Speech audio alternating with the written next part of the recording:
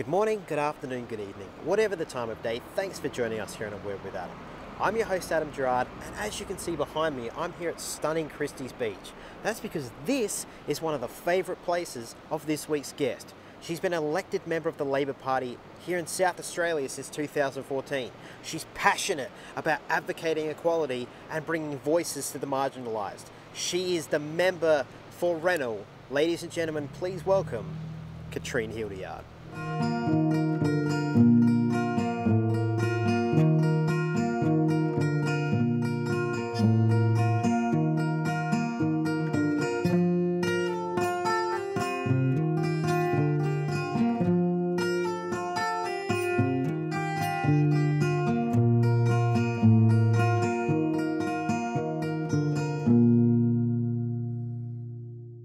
My guest today is the winner of the 2012 Australia Day Award entitled Women Hold Up Half the Sky. She's also the South Australian Shadow Minister for the Arts, Child Protection, Sports, Recreation and Racing, the Status of Women and Domestic Violence Protection. Please welcome Katrine Hildyard. Hello, it's Hi, lovely Katrine. to be here with you. It is, and thank you. We're here in Christie's Beach right now. Yeah. I know this is one of the places you're very passionate about because obviously you're the member for Rennell as well. Yes, absolutely. This place is just absolutely magnificent. Obviously it's beautiful. Also the people here in our community are just absolutely wonderful. They're kind, connected, resilient, look after each other, amazing. The first question I had for you today is, you've obviously led a life very dedicated toward activism and politics. What initially lit that fire in you to ignite that spark? Yeah, great question. A lot of people ask me why I went into politics, or sometimes I say, why on earth would you ever go into politics? And the answer for me goes right back to my early childhood. Mm-hmm. I grew up in a household where there was a lot of violence and alcoholism, and where there was absolutely no money. Mm-hmm. And I learned from a pretty early age that the world doesn't sort of automatically equally distribute resources, sadly. So from that point in time, I developed what I call my relentless passion for fairness. Yep. And I got taught by my very strong, very fabulous, very loud mum that no matter what was happening, for us to always look outwards into the community, to see what was happening for other people, to see how we could give them a hand. And my brother and my two sisters and I were very active in the community through surf lifesaving, sport, music, drama, community organisations, our church, all sorts of activities. And by being active in our community, I found that when we work together as a community, wherever you find that community, that we have, I think, the best chance of making the world a fairer place, of Absolutely. making sure everyone's included, making sure people have that sense of belonging. And I also learned that, again, wherever you find a community, that there are amazing community leaders there to look after people, to include them as part of a community family, and that sense of belonging to a community family with other people when things didn't feel particularly safe, or when they just felt particularly difficult, to have that broader community family sense was really important to me. So that idea of wanting to work together with others to make the world a better, fairer place has always stayed with me. I think my mum also taught me, and I could tell you many stories about this, the value of speaking up when mm-hmm. things weren't fair. And again, through many ridiculous stories, I could tell you about watching my mum speak up when things weren't fair for her and for us.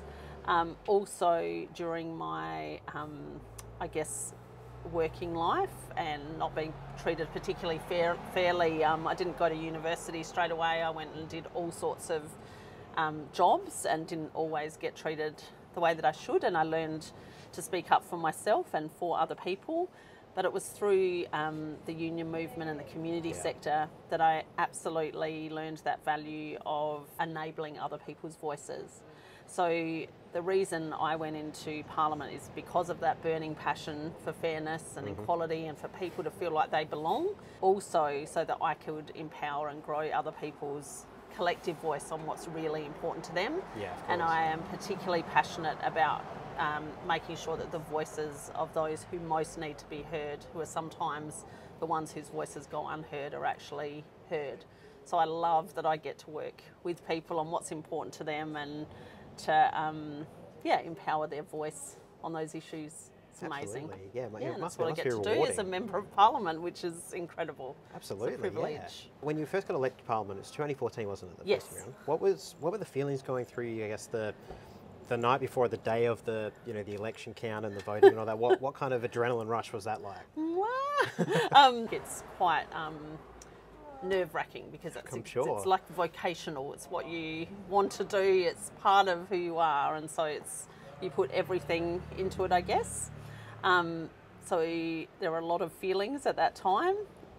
Also, I think any parliamentarian that you talk to, when you go through that intense period, I mean, I'm always out and about doing things, Yeah, but of you do course. go through this period where you are literally out day, night, every day, every night.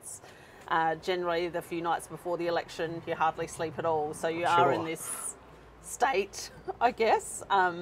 So I guess to sum it up, feeling deeply passionate about wanting to empower people, wanting to serve them, also slightly, what's the best word, a little bit out of control by the time you actually get to that day, but also I guess as the day wears on, as the night wears on, allowing yourself to get a little bit excited as well.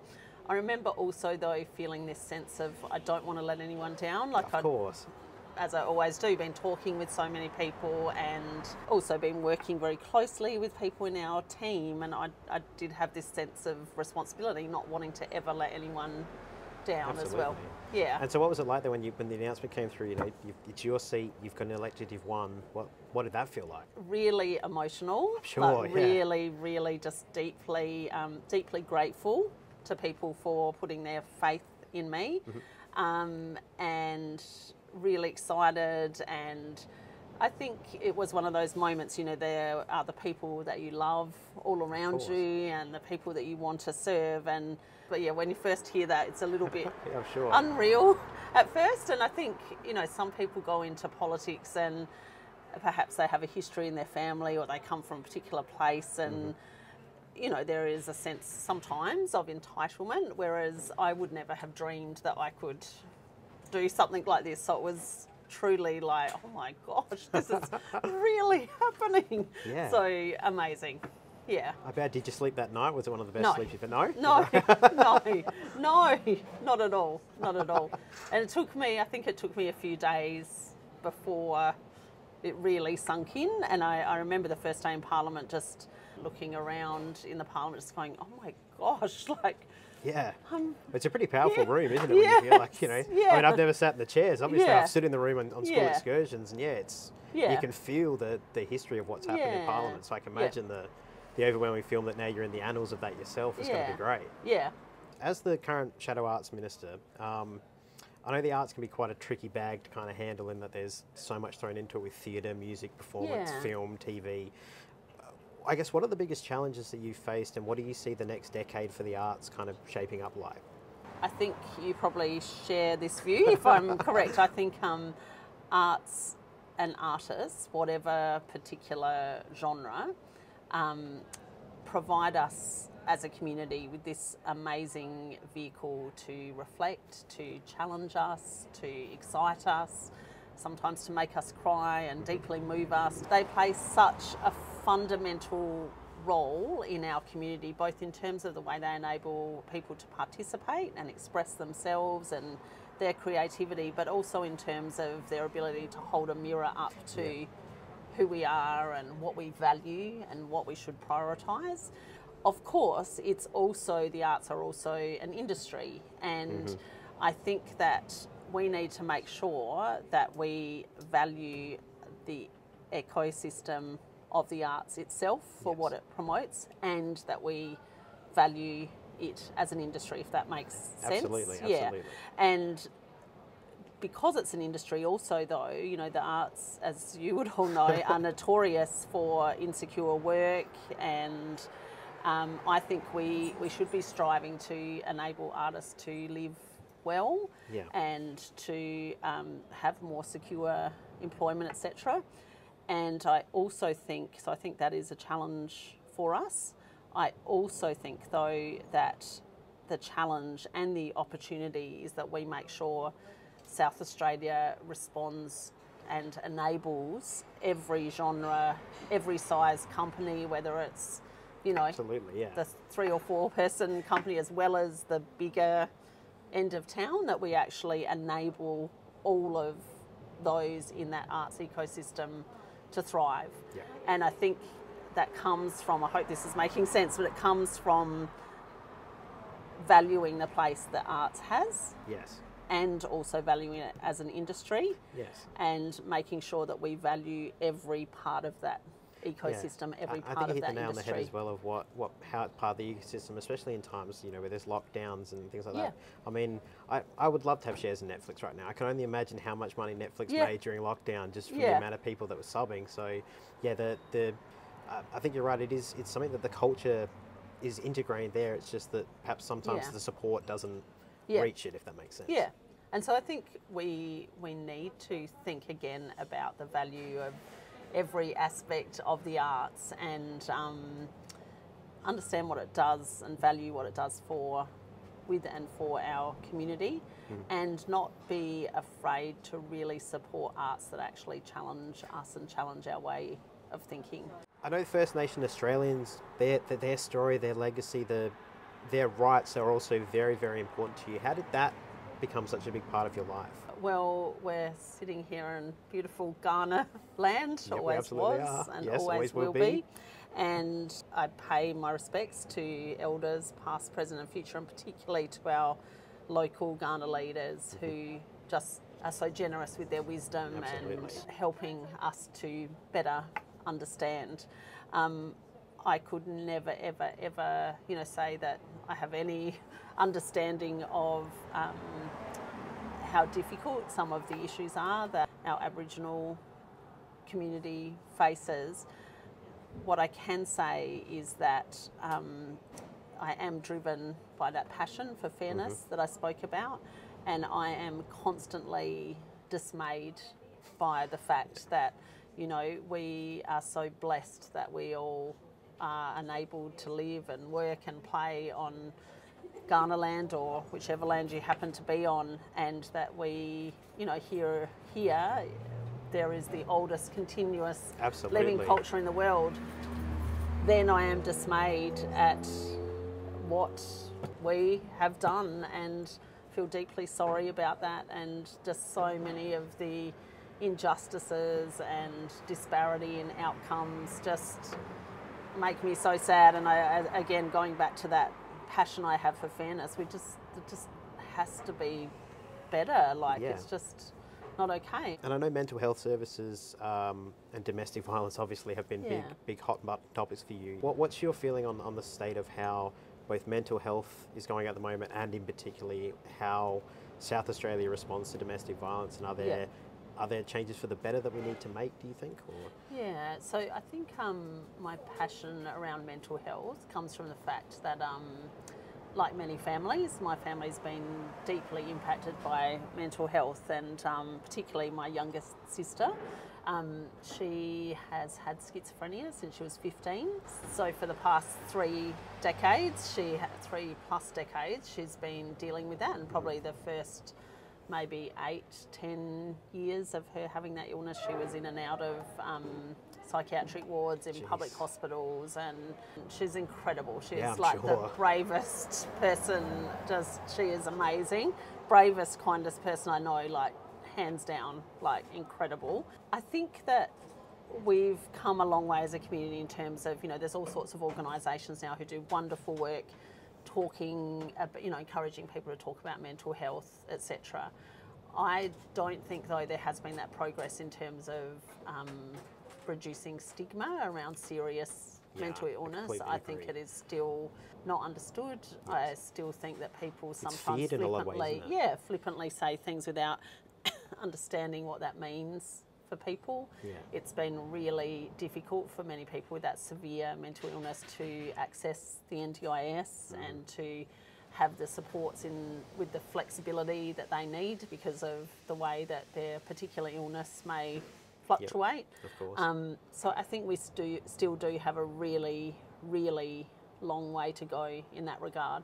As I said, I applaud all of the mental health organisations and workers who do amazing work raising awareness, and I really also am very grateful to people who work in community mental health with people with chronic mental illness, but there is still stigma. I don't think there are enough resources to support people to live safely and well in the community. You know, if you're, for many people, and it certainly seems that has been the case sometimes for my sister, you know, the choice is an emergency department and waiting, or, you know, us as a family trying to cope with a range of issues, and a lot of that has fallen to my mum, but that's such a huge thing for parents, carers who often have cared for people for a very long time, and if the choice is emergency presentation where you're waiting, becoming more ill, families trying to cope, I just think there needs to be much more to support people, as I said, to live safely and live well in the community. And also, if we can improve community understanding, I think there will be much better opportunities for people to do that. Are you finding that there's a correlation or a link between the problems that we're seeing in the mental health service and perhaps some of the domestic violence that we're factoring as well? Do you think they're two completely separate issues? I think that you know, we have a domestic violence crisis in Australia, including here in South Australia. Absolutely. We know the absolutely shocking statistics. None of them are getting better. We fail to address the gender inequality that lies as the root cause of disrespect and violence towards women. Absolutely. We have failed to provide funding for prevention and early intervention in the way that we should. We have this fantastic group of workers who work in crisis services. So when a woman is in immediate physical danger, so for instance, if someone comes into my office, if they're in immediate physical danger, we know exactly what to do. We can connect them with police, we can connect them with those emergency crisis accommodation supports. But if a woman comes and, you know, she's expressing things where we kind of go, okay, things are not going to a good place. We need some some prevention services with therapy and counselling and those sort of things.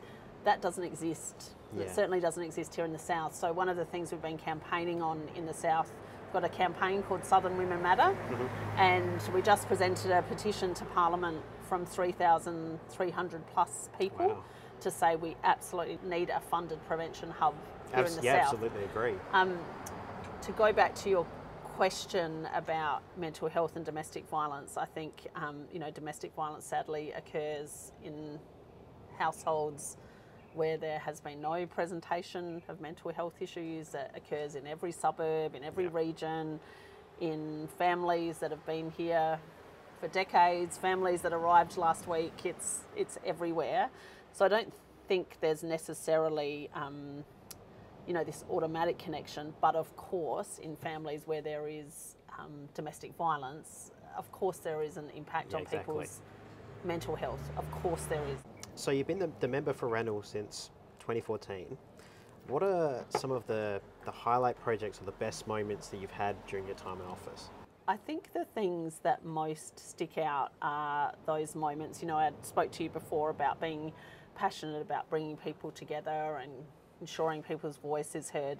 Those moments, whatever the scale of the issue is, when you can actually enable that and facilitate that, and you see someone that you've encouraged to speak up about something, you know, speaking in front of a whole lot of people and leading the way on a campaign, whatever the particular issue is, that is always the best moment. It's fantastic. Yeah. I'm sure, yeah. And, I mean, I guess that's the other thing too, is that there are so many success stories in this area as well. There's just so many people that you can look and be like, man, I helped all these people. And like, you know, I almost feel like when you drive down Beach Road, particularly, you know, there's so many businesses now that are there that weren't there, you know, 5-6 years ago, and they've stayed the course through COVID. They're still going, and I think that's testament to what you're talking about. That you know, that passion that the area has and what you've kind of given back to help them thrive. So that's excellent. And enable people's voices. And I think so. It's those big things, when people do help people to get together and speak up and progress change. I'm talking at a very local level, but also there will just be moments like, you might be door knocking and you visit someone and have a chat and just find out how they're going, and maybe you're the only person that's visited in a while and you've had a lovely conversation and, it's been a really good time with that person. I think those things are also just really rewarding. Of course. Then, of course, there are other things that happen in Parliament when you pass a particular law or, there's a particular debate or all of those things. You get to represent your community's view. But always, at the heart of it is when you can see that people have had an opportunity to speak up, have their voices heard and make change. Obviously, as we just talked about, you're very active in this southern area here. What are some of the gem businesses, the hidden gems that people might not know about? Are some of your favourite places to go? Maybe just to grab a coffee or something like that. What are the highlight areas you would say for? Oh my gosh, there's so many. Well, we are here. Absolutely, beautiful, beautiful Christie's Beach, which is just absolutely stunning. Agree. As is our whole mid-coast. There are so many places. I'm feeling worried I'm going to leave someone out. One of the activities that I'm constantly encouraging people to do is park run. Yep. So park run we got going here at Christie's about 5 years ago, and our former government provided some funds to help get it going, but it's a whole movement of people around the world. What happens here at Christie's is that there are people of every ability, every age, every background who gather at 8 a.m. Every Saturday morning, and you can traverse the 5 kilometres however you can. The great thing about our park run here at Christie's, as I said, there's such diversity of people that come, but also it is literally the most encouraging physical activity ever. It's incredible. Absolutely. And one of the things that's just started is a number of volunteers at our park run here have been trained by an organisation called the Blind Sports Association. Yep. And so now here at our park run, people who are vision impaired can actually come and somebody will buddy run with them and almost be their navigator, which is just fantastic. And I think it's a symbol of how inclusive our community is. It's just brilliant. But there are, oh my gosh, I'm going, which one do I talk about? Because there are so many. Here, Ripple and Swell, which is amazing. There are a number of new places that have just opened up on Beach Road. Yep. One of them is District B.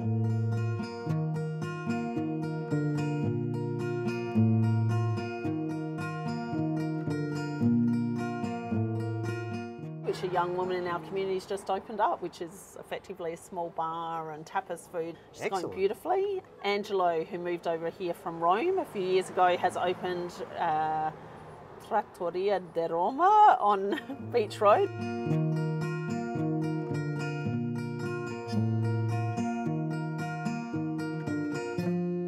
Which has amazing Italian food, and he is packed every single night. Awesome. Recently, we went and chatted on a Friday night to people at every hotel.